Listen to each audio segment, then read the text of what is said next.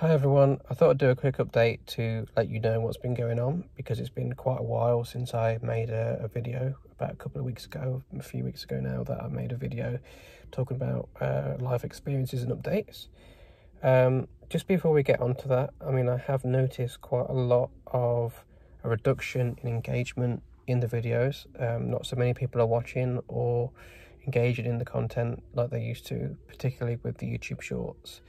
Been making quite a lot of videos that's not really had much engagement at all, and I think that has to do with maybe recent changes with the YouTube algorithm, because I've seen a lot of people talking about that, discussing that. So I think recently there's been a change which is impacted in being able to you guys to be able to see the videos, and I'm hoping that you get to see this video and engage in this content. But if not, then I'm gonna have to look into a way as to why it's not working so much.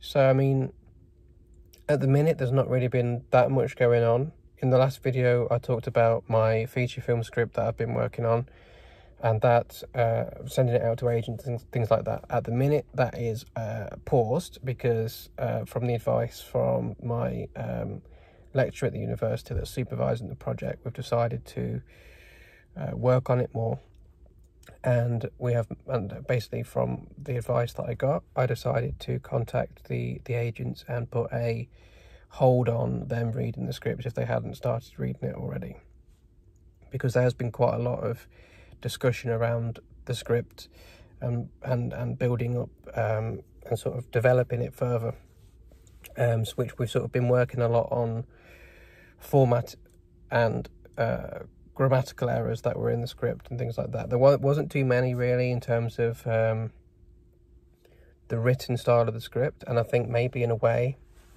it comes down to personal preference, and I have kind of felt that in this process in terms of the script writing. I can see it needs development, but when I send it, you know, to people to read, they've come back with a lot of positive feedback, and how they felt engaged and moved by the story and the characters.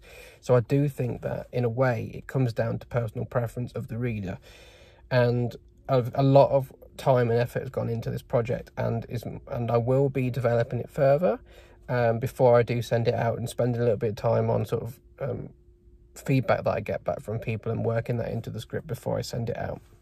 So it has been lucky that I have been able to put a pause and hold on to the people that I've sent it out to originally.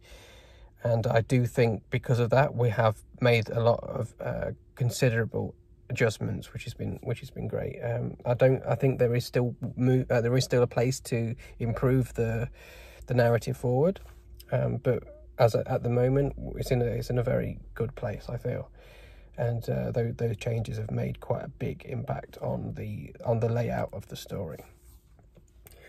Moving on to, I mean, last time we still haven't heard back from the actor that we sent it out to. Currently she's on a break, coming back from finishing filming a project, and got in contact with the agents the end of I think maybe the start of last week, and they said that she has it. They've sent it to her and she will be reading it, but it's just a matter of she's currently, you know, in a break between projects. So we just have to wait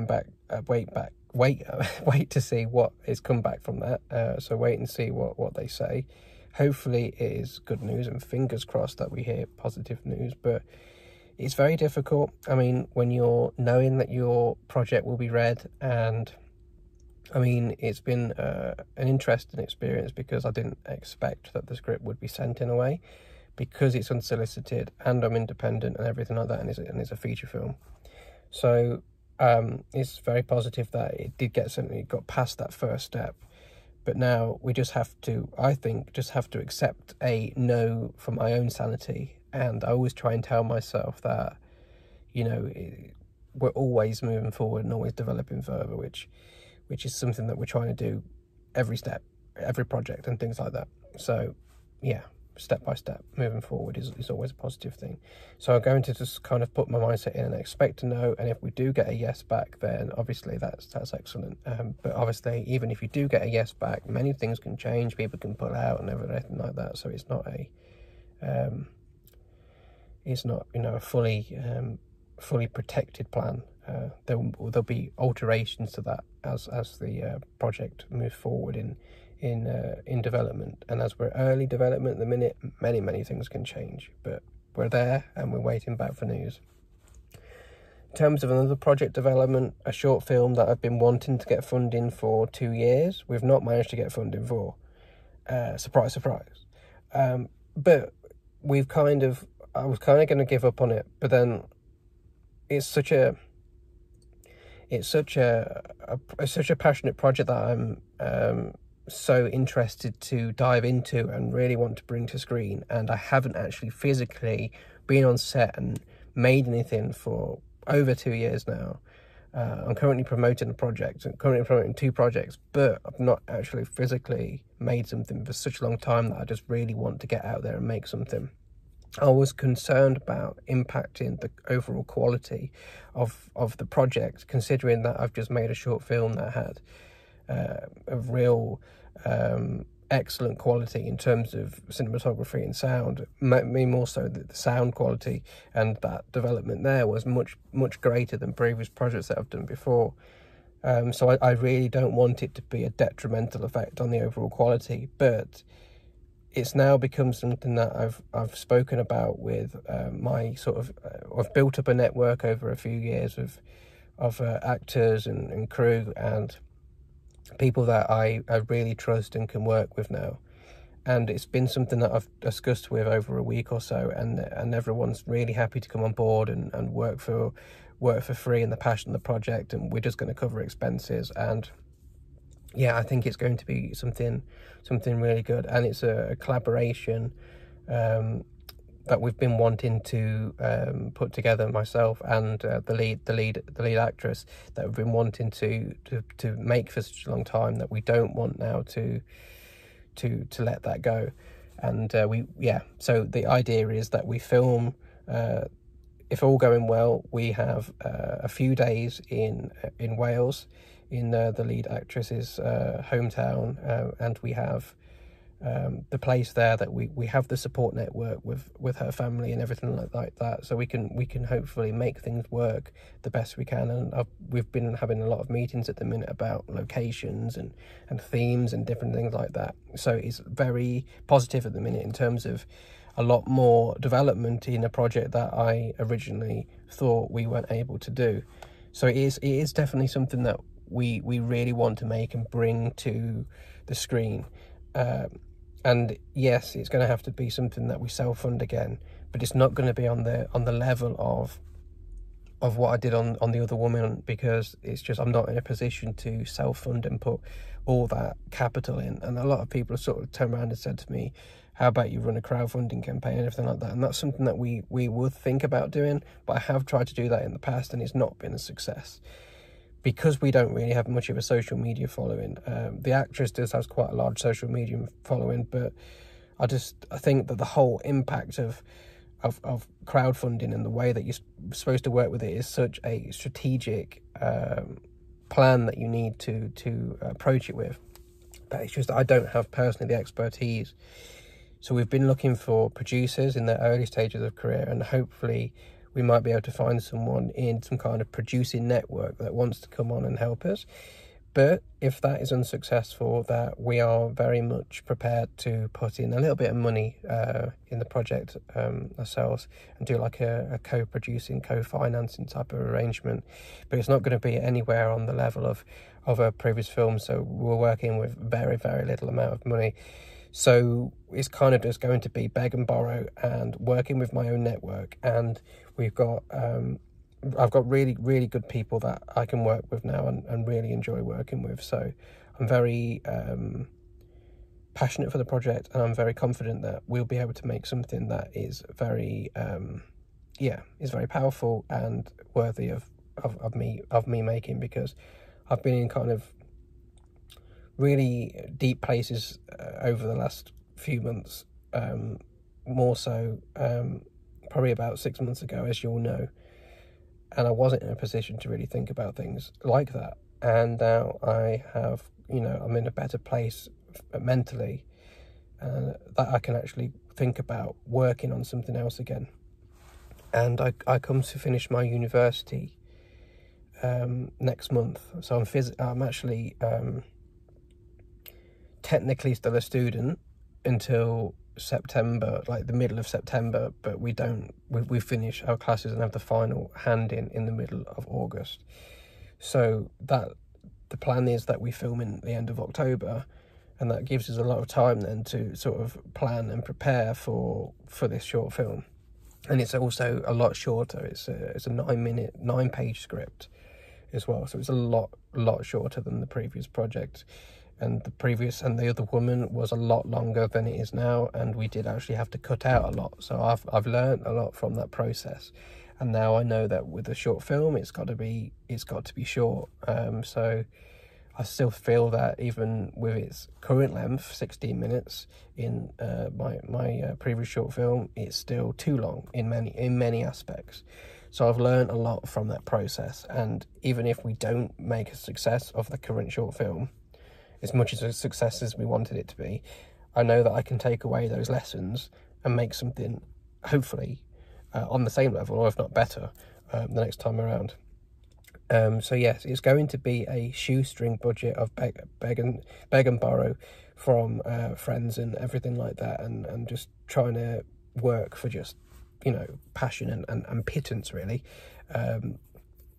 So yeah, but it's going to be an experience that I think would be definitely worthwhile and beneficial for me moving forward, going to shoot on location away from my own personal support networks, and being able to go out my comfort zone and step out and do something a little bit different, I think will put me in good stead for future projects and things going forward. I think also talking about mental health and anxiety, I think I'm in a lot better place now to take on more things, but I have noticed the last few days, if not the last week, my anxiety has definitely got a lot worse, and I'm sort of trying to work on that and do a lot of the grounding techniques, which majority of the time do work, but we're not at the same level as we were. I mean, earlier on today, I did have an anxiety attack, which wasn't very, pleasant, but we was able to manage it, and it did feel very much like how things were. As much as I was able to control it with a lot of the grounding techniques, the last few days, these things have sort of been creeping back in. And I think it's a lot about thinking about next week, because it's going to be a full on next week, very full on week about crits and things with the university. So full week with that, and also taking the DaVinci Resolve certified course, which I'm very much looking forward to. But I think because I've not been doing something for quite some time, it's also taken up a lot of my mind space at the minute. But I think as soon as we get going with the week and I get to know what we're doing, I think things will start to calm down, hopefully. That's my idea, and hopefully that will be something that happens. But yeah, things have been difficult the last few days, and I have noticed a lot of the original sort of anxiety symptoms. A lot of the emetophobia thoughts have come back in, difficulty breathing, and also a bit of like the reflux issues that I'm getting, the acid reflux issues with the hernia. So I'm having issues with the hiatus hernia at the minute as well, which is not helping, because I've noticed that when the hiatus hernia is playing up, then my anxiety creeps up as well at the same time. I'm still practicing with the Aikioro that I spoke about in the previous video, but I did get a little bit sort of lapse with testing with it and doing the training. So yeah, I did feel that when I stop doing it so religiously, then a lot of the symptoms creep in, and when I get the symptoms, then the anxiety also goes alongside it. So yeah, that's difficult sometimes. But I'm back on training, and I have kind of forgot to do it a few times, but now I'm making a mental note to say, look, you've got to keep doing it, keep training at the times. And when I do train, it is definitely a lot better with the symptoms, and that also managed my anxiety as well, because I've noticed that my emetophobia triggers the anxiety. So the symptoms that I get from the hernia trigger the emetophobia, which then triggers the anxiety. So that's like a cycle of anxiety that I've got to work towards and it's something that majority of the time is okay. I mean, I used to take antacids pretty much every day, multiple times a day, but now I've got to a much more manageable position that when I'm training on the iQuro, I don't have to take things like Reni or Gaviscon pretty much. You know, I can go days now without taking it, and I've, in the last, you know, 3 or 4 months, I've probably only taken it a handful of times. We know when it would have been like 2 or 3 times a day. I did have to take one today, but I've figured out that, like I say, when I get the anxiety, when I get panic attacks, that's when a lot of the symptoms happen. But I think that was triggered from the hernia. So I think it's something that I need to be aware of, and something that I need to sort of work on and make positive steps forward with. Now I know, and I know that trigger. So yeah, and I think also it's not helping knowing that we've got to go back to doing things next week, because whenever I know that I've got to leave the house and do things, that's when a lot of the anxiety creeps in. And knowing with the fact that next week is like pretty much my final week at university, and then I've got to do my work and then hand in later on in August, knowing that is also quite difficult, because I mean, I know what I'm doing, and I've got to do an evaluation, which I'm opting to do a 20-minute video where I'm just talking through the process of the script and where we are at, and what we've learned from the process and what I will improve on. So I know I've got to do that, but it's something that I've sort of put at the back of my mind, and now the less and less time we have to do it, it's just going to have to be something that I'm just going to have to do soon. Because a lot of my mind has been taken up on sort of looking and applying to work. I've applied to so many different jobs in film and TV, and also sort of like content creation or things that are related to the work that I've studied for. I did have a couple of job interviews back in the back doing the very, very similar job to what I used to do before. As an IT technician, and these were 2 service desk analyst positions. The first one was in the university that I currently study at, and I got offered that role, but then with a lot of sort of anxiety and things like that, it was about 4 or 5 days where I really did a lot of thinking. I probably overthought too much into it, and then I did make the decision to turn down that offer, which I did have helped with the counsellor at the university, which I no longer actually have any official support, which actually got closed down with the university, which I'm not so happy about. But that's it. We're just gonna have to live with it now, and there's not much left with the university. So I think I'm in a good place, good enough place to be able to deal with it going forward, which is great. But yeah, going back to that, I did have help from the counsellor, and we made that decision to kind of just help me with writing that email to say that I'd made the decision to not accept the offer, which in a way, now looking back, I wish that I'd kind of probably given it a go, because as much as it wasn't what I really wanted to do, it would have got me out doing something again and got me back into the experience of working, which all these things I actually didn't really have much consideration on, because at the time I was like, I know what I want to do, this is not what I want to do, and I think I put too much thought and emphasis onto that, which didn't help.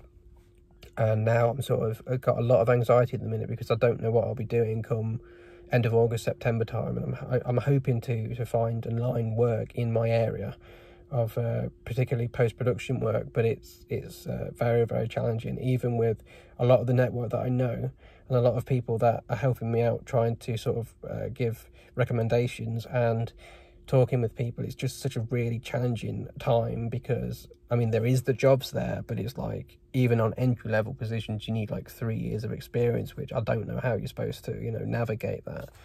I've applied to no end of positions, I've done no end of cover letters, and I've actually recently just updated my CV, which I hope would help with positions moving forward, because I've recently just taken on a new opportunity with More Media charity, the Cornwall Film Festival, where I'm a pre-selector, and I'm watching a lot of the short films that have been submitted to this year's Cornwall Film Festival.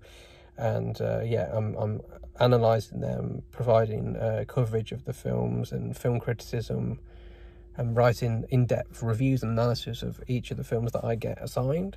and I also score them on each individual category and give an overall score, which has been a very, very difficult process. And I've only really watched about 20 shorts, and this year with Cornwall Film Festival, it's the record number of submissions that the festival has had in, I think since it started. So there's so many submissions, hundreds of submissions, and there's a team of pre-selectors like myself, and we're going through them and analysing them, and then later on other judges will pick up the ones that the pre-selectors have scored the highest.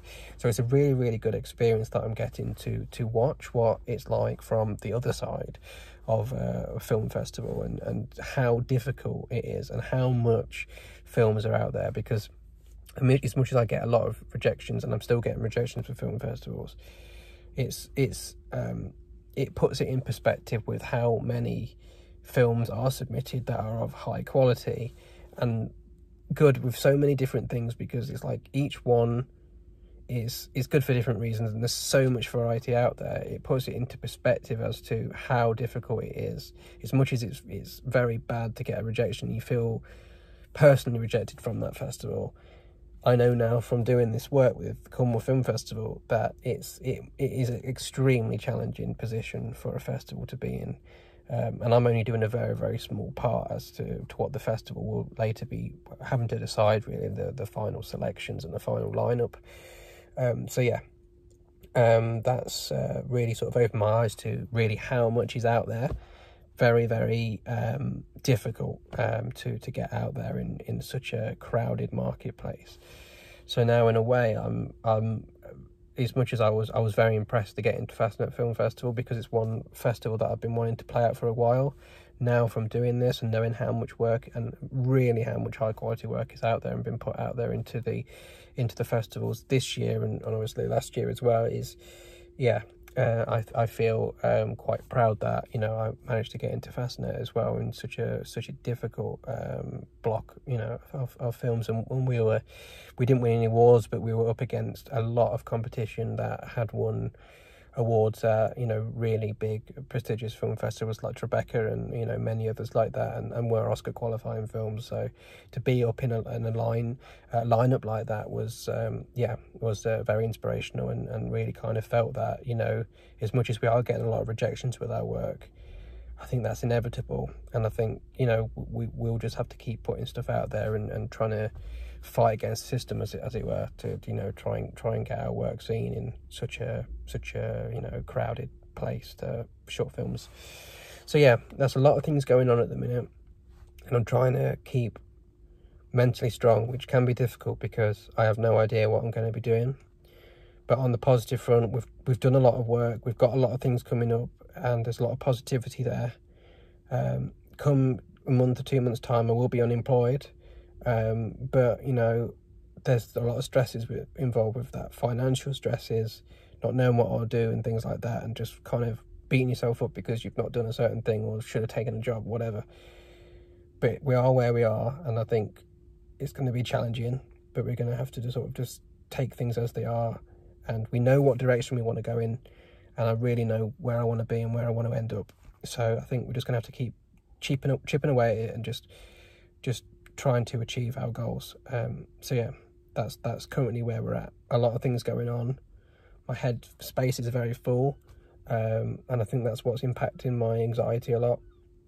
But I think we'll get there. I mean, I've applied to a lot of shadowing experiences as well. I've got 1 day shadowing with a director that I met not so long ago, and we've sort of been emailing backwards and forwards on a BBC drama next month. So hopefully that still goes ahead, because it would be great to this would be my first experience of stepping onto a proper, you know, working film set, as I call it, a real film set, and really seeing how it works. And it'd be nice to sort of stand there with the director and sort of see how the whole process works, because I'm experienced with a lot of short films, and I've done sort of factual content, I've done fictional content, I've worked with a lot of inspirational people over the years, which has been, you know, really, really beneficial for my process. But I've not actually physically been on a real television set before, so this would be an eye-opening experience, and hopefully,